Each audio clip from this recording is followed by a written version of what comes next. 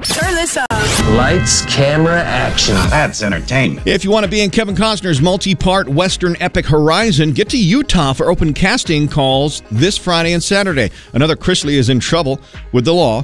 Kyle Chrisley, Todd's son, was booked on aggravated assault charges 2 months after Todd and Julie began their prison sentence on tax evasion and fraud charges.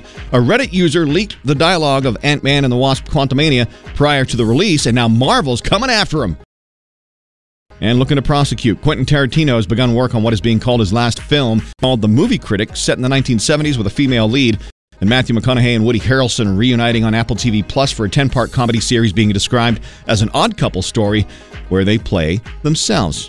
Building the watch list for tonight. More NIT basketball is on ESPN2, Women's NCAA Tournament on ESPNU. Over on True, it's the last two play-in games for the NCAA Tournament. Want to see what it's like to chase the news stories at night in Los Angeles? Check out Shot in the Dark on Netflix. The first episode of Season 3 of Ted Lasso waiting for you on Apple TV+. Farmer Wants a Wife is new on Fox, and the 2 new episodes of Vanderpump Rules tonight on Bravo, expected to be pretty nuts after all the affair drama and scandal. Cut.